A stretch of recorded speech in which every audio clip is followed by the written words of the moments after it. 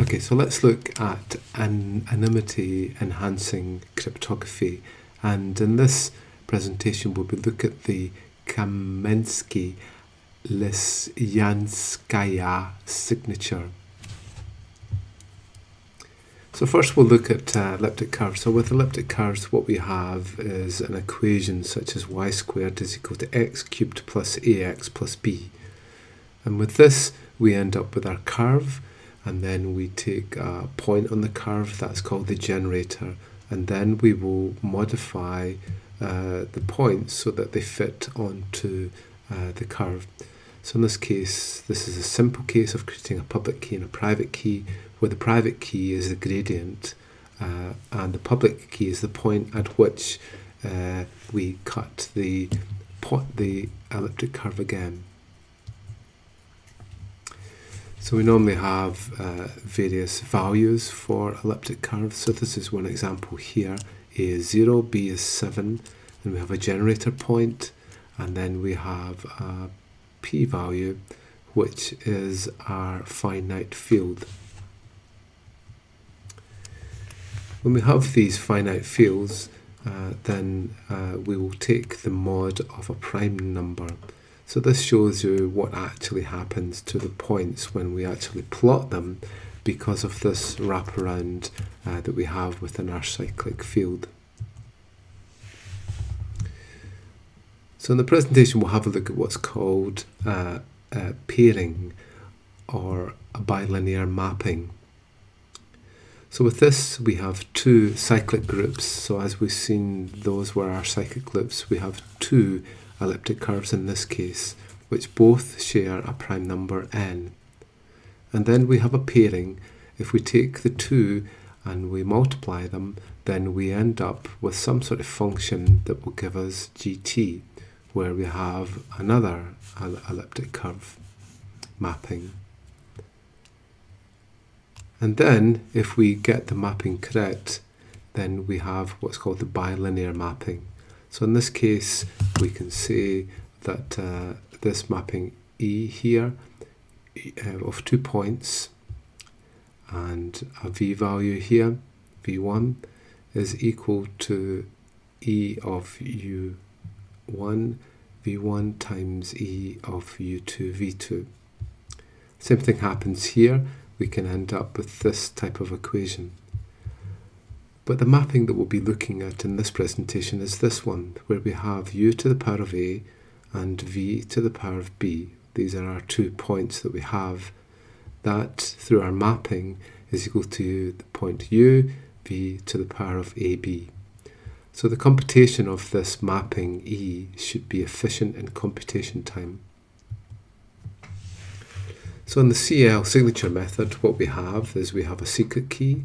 That's a random value x, a random value y, and for the number of messages that we have a random z value. Zi will relate to the number of messages that we have.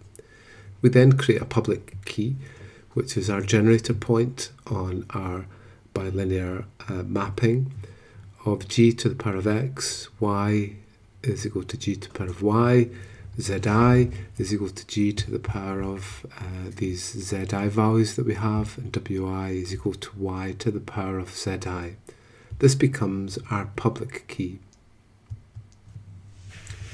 Then we create a signature, and the signature is A, B, C, and then list AI and BI.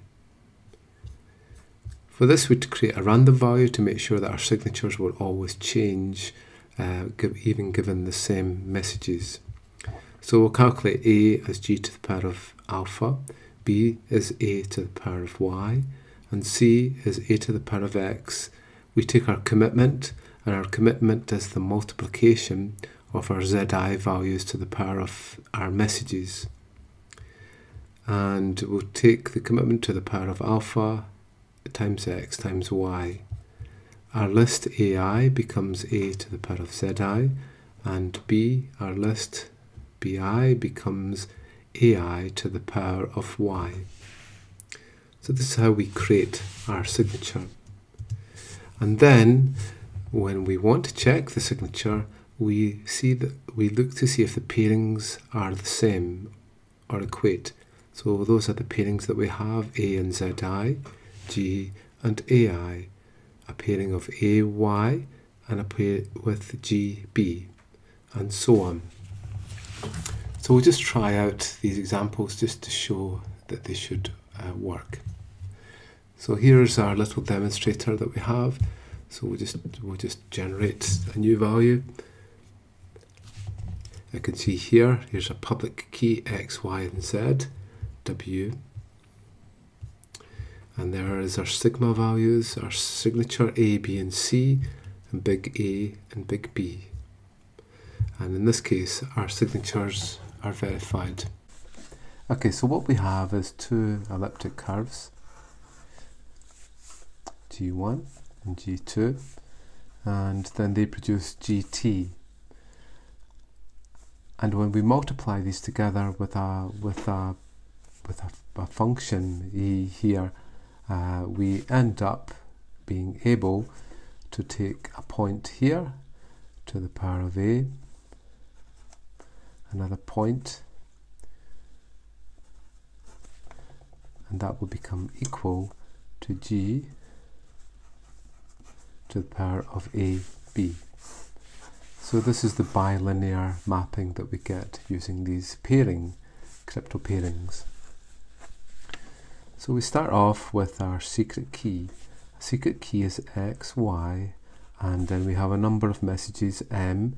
Let's say we have S of them, so we have MI, which we are signing for. So we end up with ZI, where I is equal to the number of messages that we have. That's our secret key.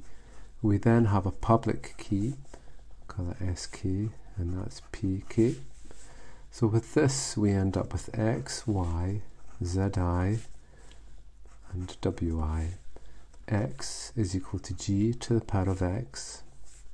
Y is equal to G, a point on the elliptic curve for the pairing, equal to G to the power of Y. And ZI will be G to the power of ZI. WI is Y to the power of ZI here. So this becomes our public key. When we now want to sign our messages, we then take an A, B, C, AI, list, and BI value, so that A becomes G to the power of alpha. So we need to make sure that every single time that we sign, even with the same messages, we get a different signature. So alpha is a new random value here. B is equal to A to the power of Y. C is equal to A to the power of X times a commitment and to the power of alpha X, Y. Then A is equal to A to the power of ZI, where the A value depends on the ZI value, and the BI is equal to AI to the power of Y. So these become our signing values where we take our commitment. So if you read the web page, you'll be able to see how the commitment is actually made. So the pairings that we end up with are then A, ZI,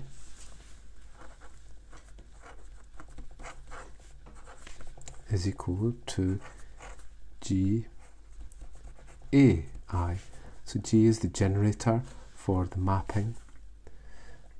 So then if we take this, then we end up with G to the alpha. ZI is G to the power of ZI is equal to G, and then AI becomes A to the power of ZI. Here.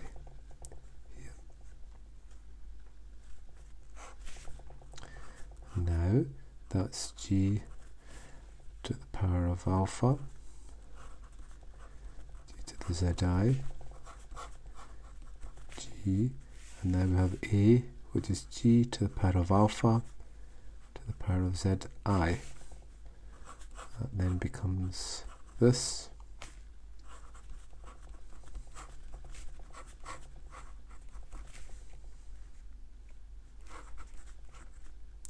because of the rules of logs, we end up with that. So because of this mapping here, we can then say that that is equal to that. Same here, E1 times that gives us that. So we have proven our first key pairing. So when we receive these values, the verifier will check to see that these pairings are correct.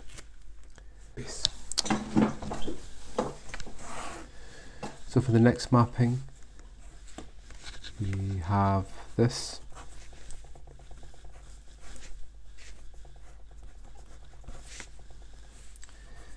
So that becomes G. So for our A value, G to the power of alpha, and Y is G to the power of Y, is equal to the pairing G and B.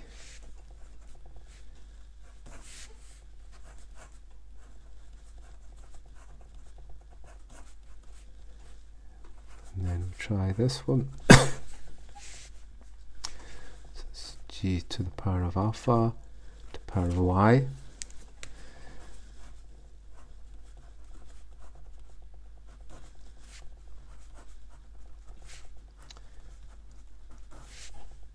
And again, we end up using this rule here.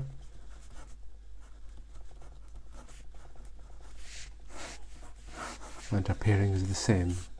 Okay, so we go through 4 different stages. This one here checks for the A value, this one here checks for the B value, and then we go to the C value and then we check that.